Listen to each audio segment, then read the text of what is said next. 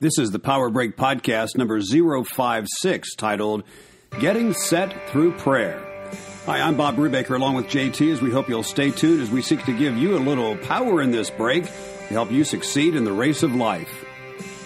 This is the PowerBreak podcast with a focus on the spiritual, the mental, and physical aspects, all to help you succeed in the race of life. For show notes from today's podcast, go to bobbrubaker.com and follow the link for the PowerBreak podcast. JT, you've been training again. I have been training. Yeah. Yes, sir, man. I've been trying to get my body a little slimmer.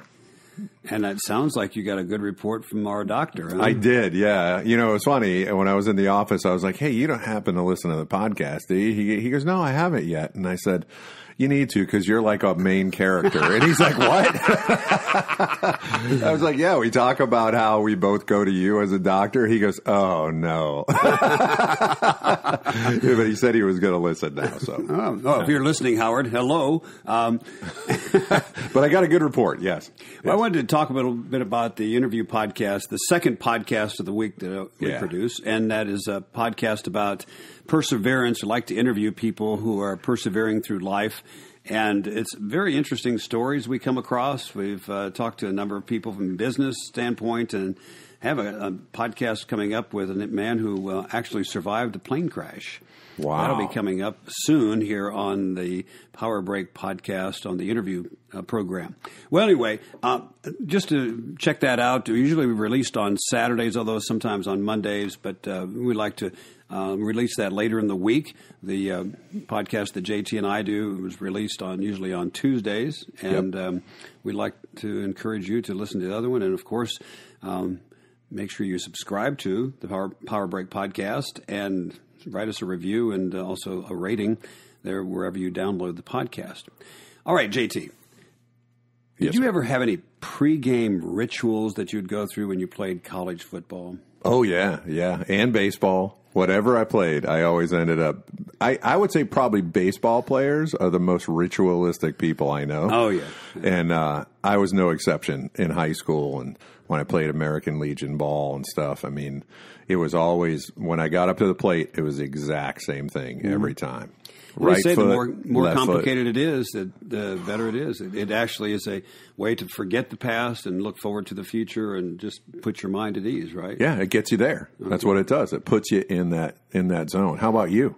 When I competed in the Ironman, one of the rituals that I always had was to write out a schedule of what I would do from the time I arrived at the race site to the time of the race, because, you know, when you're getting ready to do 140.6 mile race, there's a lot go through your mind. And, and there's a lot of ways to forget, and you really don't want to forget the things you need to do your bike and need to do for your equipment and your nutrition and your hydration, et cetera. So I always wrote out ahead of time the schedule and then followed that precisely. And I would, people come up and talk to you, and I'd say, well, I don't mean to be rude, but I'm following a schedule here, so I got to pay attention. Otherwise, because I sometimes in races I would forget, and next thing you know, I'd be on my bike. Oh, I forgot my computer for my bicycle. So, those little things. But how about any rituals do you have as you start your day as a police officer? Yeah, actually. And once again, it's to get you there. It's to get you in the zone. One of the big things I do is I think about the different kinds of calls I can get, and I just remind myself of what the first steps are. And the first steps are usually always the same. Like if it's an active shooter, I just remind myself, all right, step number 1, get there safely, leave the siren on. And usually you wouldn't leave your siren on, but we know that active shooter incidents, we want to distract the person from what they're doing and let them know that we're here. So we do that. Make sure you don't park on concrete. You park on unless it's a sidewalk, you park on a sidewalk or on grass, because we know that later on, a lot of times ambulances can't get in because the police officers' cars have jammed it. So there's just little things that you go through in your head. And I always go through the first order of business for every call. And then, if I have a robbery, all right, set a perimeter, see if I have a canine available, things like that. Like that's a ritual that I go through every single day that I go to work. Wow. On my way to work. And the reason why is because I know me, I'll forget. and I don't want to think about it when it happens. I want to know that I just reviewed that so I know the steps. Well, that's part of the ritual is to actually get yourself set. Yep. And so as you were talking about your baseball days and your football days, that's exactly what you're doing, is getting yourself set. Okay. But, as a minister, sometimes I have rituals on Sunday mornings too. Oh, man, of course. Yeah. Of course, I'm always up at 4:00. It seems to be the time that I get 4:00 thing, I'm still trying to recover from you telling me that. Sometimes I just cannot sleep past 3:45 either. So anyway, but I like to, spend time in prayer on Sunday mornings especially. And there's this little book that I read all the time. It's called The Valley of Vision. So good. Yeah, the prayers of the Puritans. And I always like to read the one that has to do with the minister's preaching, and begins by saying, I'm want to preach today, but I can't do it without your help, Lord. Yeah, that's awesome. So, I think that's very important as a minister does that one of the rituals is to realize as much as you're studied up and much as you've prepared, unless the Lord brings the help, it's not going to be much. So, right. The point is, we all have some regular activities that we carry out in our regular or not so regular activities. We might call them rituals, habits, routines, whatever. Not a bad thing, but the question is, where is prayer in that? In the days that Jesus was going to call his disciples, he went out into the mountain and prayed all night and continued there in prayer, and then he came and called his disciples. It's been proven that the world says even that if you meditate daily, you'll find more success and less stress in life. But if you think about it now, meditated upon God's word and actually spent time in prayer, you're actually tapping into God's formula for less stress and true success. Yeah.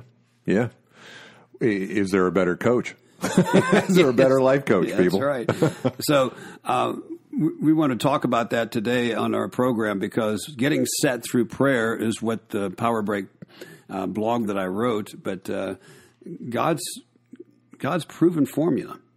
Yep. Spending time in his word and spending time in prayer. Yeah, and let's continue to talk about that. Folks, if you have not been to BobBrubaker.com, there's a whole bunch of really cool stuff. If you want to know what Bob looks like, that's a good place to find out, because he's got a picture or two up there. There's none of me, and that's on purpose. No, I'm only joking. We need to talk to the webmaster about that. Eric, can we get a picture of JT up there? Face for radio. That's all purposeful. But if you have not gone to BobBrubaker.com and checked out the blog, man, I would encourage you to do so. Bob was talking earlier in the program about how the vlog comes out. Well, I guess it's not a vlog. It's not a video log. It's a podcast. So I always get confused with that stuff. Do you want to do video? Vlog, we can set up the video camera here. Folks, if you'd like JT, you know what JT looks like, and have us do video, just mention that when you write to JT at BobBrubaker.com. That would require me to take a shower on Tuesday. I don't want to do that. I'm just joking. Anyway, but yeah, let's keep going on that topic, because your blog was about that. And man, so good to get Monday at 7:00 when I woke up. This is really good. Getting set through prayer. Well, here's what I wrote about it. That baseball players are notorious for their pre-pitch rituals, as JT was mentioning he was. And what they're doing, they're getting their minds off the last pitch and preparing themselves for what's ahead. Likewise, children are known for developing rituals as they prepare for bedtime. It's even been said that the more detailed the nighttime ritual for a young child, the more secure their life will be. Wow, really? Yeah. That's pretty awesome. Yeah. So do your boys have nighttime rituals? Yeah, to not want to go to bed. That's their ritual right now. But no, of course they do. Yeah, I mean, they always shower, throw the boxers on. Yeah. Brush their teeth. For some reason or another, they won't brush their teeth in front of a sink. I don't get that. They like to walk around brushing their teeth? They walk around brushing their teeth, which I guess results in them brushing longer. Yeah, so that's kind of their ritual. And then we go in, and I always sit in the chair, and we talk about their day. When we pray, and then we go to bed. Wow. So, yeah. That's a good ritual. It is a cool ritual, yeah. Well, your boys are very secure then. Well, where does a player come up? Where does prayer come up in this? You might ask in our getting ready for each day. As I mentioned, that Jesus spent time in prayer before he called his apostles, before he was led away and crucified, and before other important events. You might say that he was getting set through prayer. The early church also practiced getting set through a time of prayer. After Jesus' resurrection and ascension, the disciples returned to Jerusalem to pray, which God used to get them ready for what was coming up in that day of Pentecost. Right. Yep. Before the church at Antioch sent out Barnabas and Saul for the work of the kingdom, the church spent time in prayer and fasting. Before the church ordained elders, they spent time in prayer and fasting. Yeah, I mean, throughout Scripture, and I can't remember, you're going to remember where the Scripture's from, but it says, if my people would seek my face in prayer. Turn from their wicked ways. And turn from their wicked ways, yes. 2 Chronicles chapter 7, wow. verse 14. I knew it was coming. Man, wherever you went to school, that place is awesome. But yeah, I mean, seeking his face is done through prayer. That's right. Right? Yeah. It's interesting when you look at the fact that prayer is more than a ritual, just a pointless ritual. It's a vital part of getting ready for what is ahead, because unlike the rituals of baseball players or little children, prayer does more than just set your mind at ease and bring you a sense of comfort, although it should do that and more. It should get your mind off of your circumstances and help you to focus upon God, the sovereign, who rules heaven and earth. So it takes your mind off of trying to control things in your power and places your mind on his power. Prayer takes your focus off self and places it on his love and mercy. In other words, prayer does more than just get your mind in gear or make you feel comfortable. Prayer helps in getting control of your thinking as you obediently focus your attention on God. Yeah, it's awesome. Getting set through prayer. Prayer does, of course, help you face life, and if you have things coming up in your life, you express your dependency on God. It was Martin Luther who once said that he had a busy schedule ahead of him one day, and it seemed he'd have no time to pray. So what did he do? He got up at 3 o'clock in the morning because he needed more prayer than normal.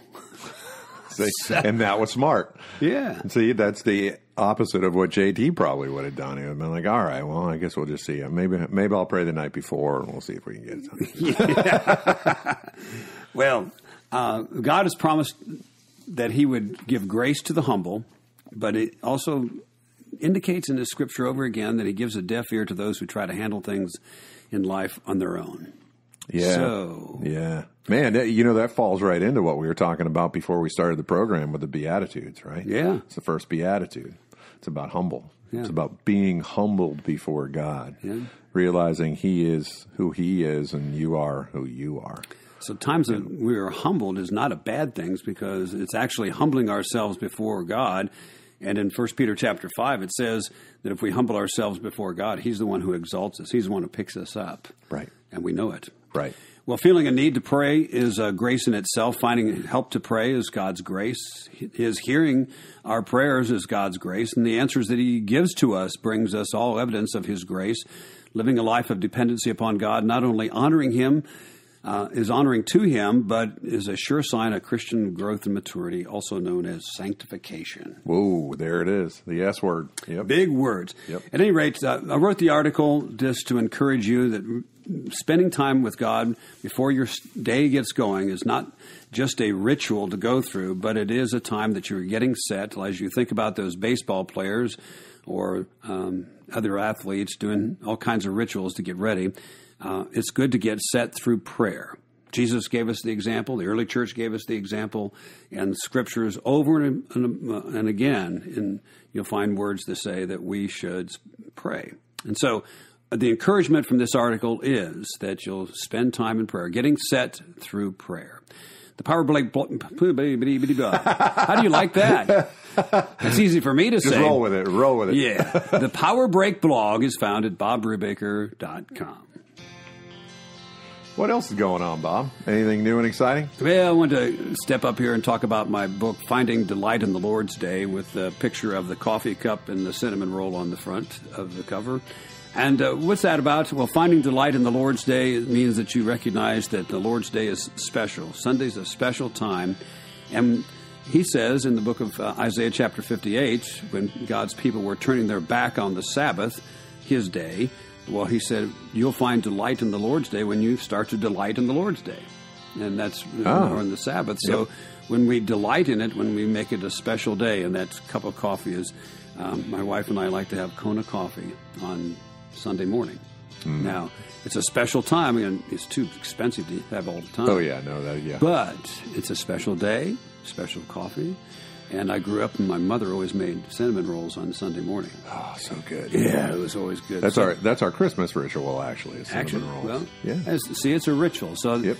and so what I'm encouraging in that little book is Finding Delight of the Lord's Day, is that making Sunday special with little rituals like special food or whatever. Yep. That you find it just sets your mind saying this is a special day because it's the Lord's Day. Anyway, the book is Finding Delight in the Lord's Day. You'll find the link to it at bobbrubaker.com. And while you're there, check out the sermon links from the sermons I preach here at Christ Community Presbyterian Church.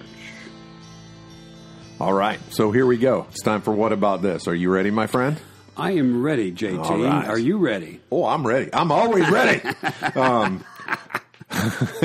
So, folks, there's only one JT, and I'm glad he's working here. Thank goodness there's only one. Of course, you don't pay him very much. Yeah, I'm still waiting for that first paycheck. So am I. Says the pastor. Well, that's awesome. I love it. Since we don't have a sponsor, and and hint, hint. Howard. So, Howard, yes, right. He would sponsor for us to go off the air. Probably true. Yeah, to stop talking about him. So anyway, What About This is our time on the blog, on the podcast. I keep saying blog. On the podcast for questions and answers. So feel free to submit your questions to JT at bobbrubaker.com, and we'll get to answering those on an upcoming PowerBreak podcast. And folks, you can just tell these are real guys. We're not professional actors. Gracious, no. we just a couple of guys here and that's why sometimes we get tongue-tied and everything else. Yep. But that's where we are. So write to JT at bobbrubaker.com and send us your questions. Or feedback. I like feedback too. Yeah, whatever you got, I'll take it. Yeah. All right, question number 1.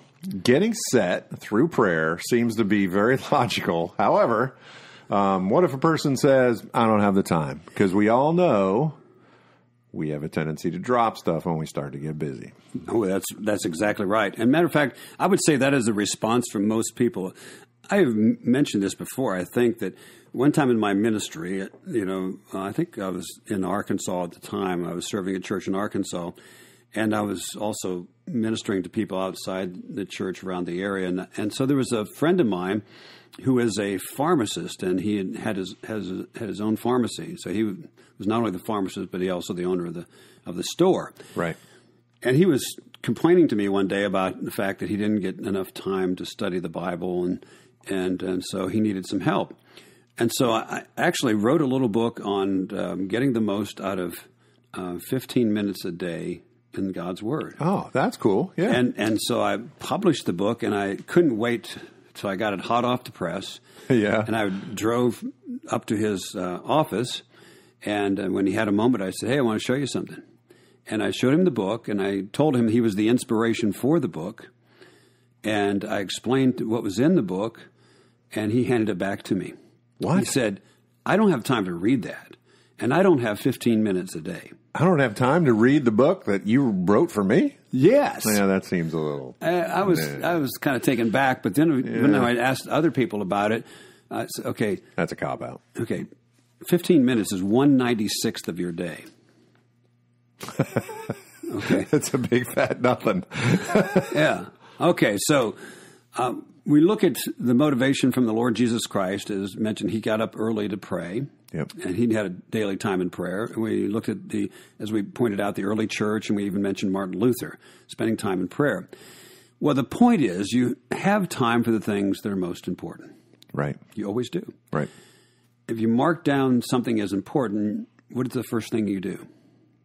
If you have something important, if tomorrow you had to do something that was important to you at 12 noon, what would you do? It would hit my calendar on my phone, and I'd set 2 alarms for it. Okay. Yep.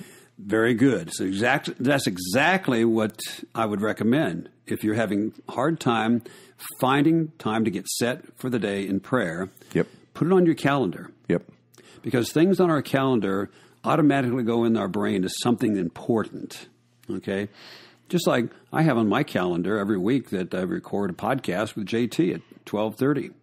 on Tuesdays. You do? Yeah. Oh, I got it in my calendar. That's why I don't forget, too. But we both say that's important for us to do. Yep. Okay, and so we want to make that known to ourselves and to others. And so if somebody calls you and says, can I meet tomorrow or on Tuesday at 12:30? Oh, I got an appointment. Yep. Okay. So whatever your time is, for me it is 4 o'clock in the morning. But, yep. It's not that time for me. I understand. Yep. But for whatever time it is, put it on your calendar. That's the first thing. Yep. Jesus said, if anyone would come after me, let him, what? Deny himself, Yep. take up his cross daily and follow me. Okay, it's a daily time to deny yourself, maybe 15 minutes of sleep. Yep. Maybe 15 minutes of not looking at the internet when you first get up, or not looking at Facebook or whatever it is, and say, okay, I'm going to hear from the Lord Jesus Christ. The Apostle Paul talked about it as a way of discipline when he said, do you not know that in a race all the runners run, but only one receives the prize? So run that you may obtain. And he's talking about discipline. And every athlete exercises self-control or discipline in all things. They do it to receive a perishable wreath, but we an imperishable. So I run not aimlessly, but I do not box as one beating the air, but I discipline my body and keep it under control, lest after preaching it to others, I myself should be disqualified. Yeah, so one of my favorite scriptures. Yeah, it's right there. And Jesus even said, why do you call me Lord, Lord, when you don't do what I tell you? So there's precept, there's example in the scriptures. Remember Psalm 1 begins like this. Blessed is the man who walks not in the counsel of the wicked, nor stands in the way of sinners, nor sits in the seat of the scoffers, but his delight is in the law of the Lord, and on his law he meditates day and night. Yes. And then it says this, he's like a tree planted by streams of water that yields its fruit in its season, and its leaf does not wither. In all that he does, he prospers. So what are we saying here? Well, the conclusion is this, we do whatever we want to do. And if we really want to get set each day through prayer and meditation, we have to make time for it. We do that by putting it on the calendar. That's the first step. And then there's the having a specific place, okay, a specific routine or habit. And then realize it takes about 13 weeks to establish this as something that's concrete in your mind. And that's real important to understand. And to make a determination, and it's a good ritual. You know, I'm gonna offer something that actually helped me. It actually changed my life when it came to prayer. Okay. And I got it from a friend I know that may be in this room. So the perspective that I developed, and it was actually a revelation for me, was there's only one thing that you take with you into the next world. There's only one thing that you take with you to heaven, and that's your spirit, right? All this physical stuff, we put all of our time in, and it's going to still be here when we're gone. We can't take it with us. I know as an athlete, I've put a ton of time into making my body better, right? But I can't take that with me either. It's my spirit. So do I want to show up with a spirit that has got no work into it, right? My soul has I haven't worked on my soul at all, but man, I look awesome. If you think about it like that, you're like, man, it doesn't make any sense, because the mental, like we talk about all the time, the mental and the spiritual is as important as the physical. But we put all of our time and effort into the physical stuff. Even if it's the seeking after comfort. Yeah, absolutely. We put a little bit of time into the mental stuff, like I'll pull out my Lumosity and stuff like that. Oh, by the way, you can sponsor us, Lumosity, if you hear that. The Lumosity stuff, I get out there and I try to keep my brain going, and I try to challenge myself with puzzles and stuff like this. But here's my spirit hanging out all by itself, being drowned because I haven't put anything into it. That's a good point, JT. Good point. And it's interesting, when you talk about, I like to encourage parents, of course, to make sure they teach their children spiritual things and to bring them up in the nurture and admonition of the Lord, as we're encouraged in the book of Ephesians. But understand that if you're not taking time to teach your children, the world is. Oh, for sure. So they're going to learn. They're going to learn. And, we might as well use be the one doing here it. And it's a Presbyterian church. We talk about the catechism, a shorter catechism or a larger catechism. The catechism is teaching by questions and answer. And I always say that if you're not catechizing your children, somebody else is. Yeah. And they're teaching them a worldview that maybe you don't like. So it comes back to us as well. And so that means we need to start out each day getting set for the day. Yep. And what better way to get set than through prayer? And if you want it to happen, put it on your calendar. Awesome. Are you ready for number 2? There you Question go. number 2. All right. This is from the mental standpoint. It's easy to beat yourself up over blowing off a day. I know I am absolutely guilty of that. Mm-hmm. Amy, because she's such a strong spirit, she's really guilty of that too. Beating yourself up? Beating herself up when she misses something, Okay. right? When she misses anything, let alone her time with the Lord. So how does a person get over that and just move on? Because we all know we're going to do it. All right, let's talk about grace. Ah, yes. My Okay. favorite. Grace, God's unmerited favor. So when we do these things to get set through prayer, spending time in God's Word, or serving God, it's not to obtain His favor, because we've already have His favor. Right. Yep. And we've obtained that favor by His grace. That's unmerited favor. Yep. Okay, undeserved. And we have forgiveness, unmerited forgiveness. God is known for giving us second chance, third chance, fourth chance. It's really not. Yeah. 7 It times picks us up. 70. Yeah. Okay, the story of the prodigal son in Luke 15, and that is exactly where we are. We're like the prodigal son that wants to run away, spend all we have, and come home. And what would happen? What happened when the prodigal son started home? The father ran out to him. Could not wait. Because the father was waiting for him. Yep. Okay, so we've blown it. Okay, we come back. We come back to God and we admit it. Yep. All right, now God forgives. He gives grace to even bring us back, even to desire to come back. But as it says in 1 John, that if we say we have no sin, we deceive ourselves. Right. So the time that we think we're operating on a perfect standard, it may be our perfect standard, but we've still messed up. Oh, yeah. Okay? Yep. And so if we confess our sins, He's faithful and just to what? Forgive our sins and to cleanse us from all unrighteousness. But it's repeated in 1 John chapter 1 and verse 10, and it says, if we say we have not sinned, we make Him a liar and His word is not in us. So, if God forgives us when we've messed up, I mean, we understand. We confess it. He forgives us. Who are we? Who do we think we are to not forgive and to beat ourselves up? Yeah. Yeah, you're right. We think, once again, it goes back to Beatitudes, Beatitude number 1, right? Humble yourself. The Lord is in charge of all of this. Yeah. And if all the promises from Scripture in there over and over again is His love and forgiveness over and over and over and over and over and over again. So, yeah, you just got to let it go. You really don't have the right. Yeah, and who are we to beat ourselves up? And besides, it doesn't do you any good anyway. Just makes you feel bad. Yeah, just leaves you in the same spot. Okay. And you may eat like me. If I feel really bad, I'll probably end up eating bad too. So then next thing I know, I got to get up tomorrow, go for a run, and then I got to deal with the pound and a half ice cream that's rolling around in my belly. No That's not good. donuts? Donuts. Your stereotype, sir.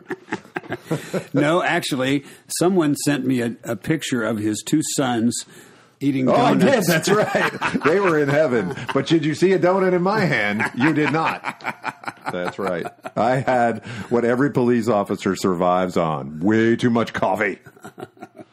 All right. Last question. Are you ready? There you go. All right. We're going to turn to the physical here. This kind of mental thing, this is kind of a mental thing, but it has to do with the physical, so just bear with me. What is a person to do when they find they are not working out as they had planned or would like to? Now, all of us make these grandiose plans. I'm going to lose this. I'm going to lose that. I'm going to start to eat. Yeah. I'm going to start to eat. Vegan keeps popping in my head. That's not what I'm looking for. Natural or keto or whatever shenanigan we're up to, right? With that. But we find ourselves just not doing it. So what do we do? Well, it's kind of like the other one. It's more than just beat yourself up for allowing things to get in your way and to get tough on yourself. It is important to be disciplined. Yep. But interruptions are part of life. We understand that because we have a life other than training, so we have to deal with that. You and I have talked about that a number of times. Oh, man, yeah. Yeah, JT's not only a police officer, but he's also a father. And so when we were riding bikes all the time, at that time your schedule allowed it, and then all of a sudden you change the schedule and it didn't allow for that. That's it. Now, one-day shift. It's a season, right? But it's good, first of all, to identify the things that do cause the interruption. Yeah. You know, what is that real cause? Is it really something that we haven't dealt with in our lives, or is it something that we need to deal with, maybe in a different way? Secondly, think things through. What is causing the interruption, and how can you deal with it now? Maybe work around it, okay? Yeah. But, of course, your children have needs, and so can you work around it still? Maybe not. And so then the third thing is there are times you need to just let it go. And understand, I just can't do this for a season. This is a season of life. Yep. And get past it and then come back to it in the future. What you can do now, though, and that is maybe reassess your goals and look at it in a different way. I had a real eye-opener this past weekend. A bunch of us went up to San Antonio to ride hills. Oh, yeah. Howard actually told me that. You know, and I was actually thinking that maybe I was doing well because I put together this program for the bicycle ride that I'm going to do next summer of the triple bypass out in Denver. Yeah. And so I thought I was really making headway. And then I got a real assessment on how Bob is doing Not on where hills. you wanted to be? No. And too many pounds going up. Okay. Yeah. So I kind of back it off. And so I kind of changed my schedule a little bit and maybe what I need to do. And realize also being a little more realistic where I need to be. But it was a good eye-opener. Okay. Yeah. What say you? I mean, you have been training, and of course, you have interruptions in life too. Oh, for sure. Yeah. The scheduling it out is humongous. What you said.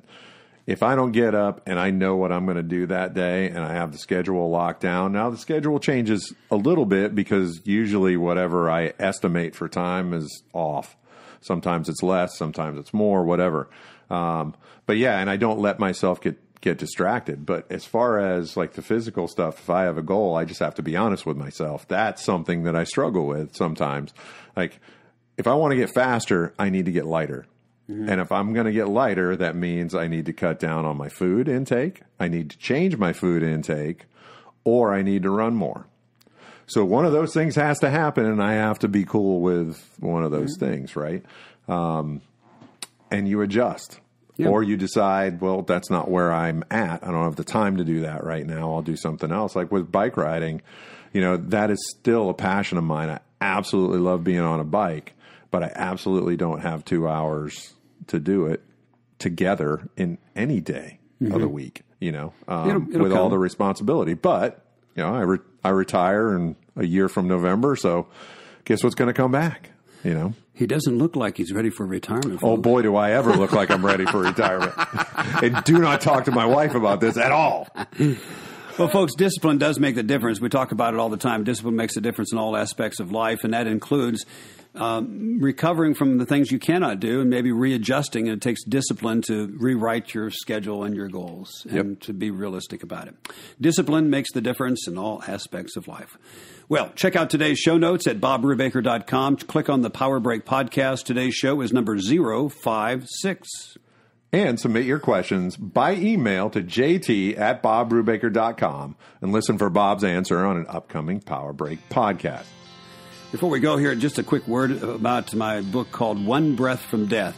I was rehearsing what happened to myself on August or April the 6th, 2005 with I was getting a chest X-ray the other day, and the tech asked me if I've ever had any surgery, and I said, oh, yeah. I said, matter of fact, when you take a picture of my lungs this time, keep in mind that I not only had lung biopsy, but I also had a blowout of my lung, and I had an insertion of a chest tube there, so you'll see all those scars. Anyway, One Breath from Death is what I was in 2005, but like I say, the other part of that title is Now Look What God Can Do. So I'm very thankful for that, but a recap of my experience and how God was with me through that and gave me great grace I would like to share with you. Check it out on my website, BobRubaker.com. The book is called One Breath from Death. You know what? I just actually had an epiphany. Are you ready? Oh, my goodness, folks. What Boom. is this? I think for the interview podcast, I'm going to interview you reference to that experience. We'll set that up. All right. I think that should work. I think people will really enjoy it. All right. So thank you very much, folks, for joining us for another PowerBreak podcast. Please subscribe and leave a review wherever you've downloaded the podcast, and check out notes, news, Bob's weekly blog, and other cool things at bobbrubaker.com. And listen next time for the PowerBreak podcast.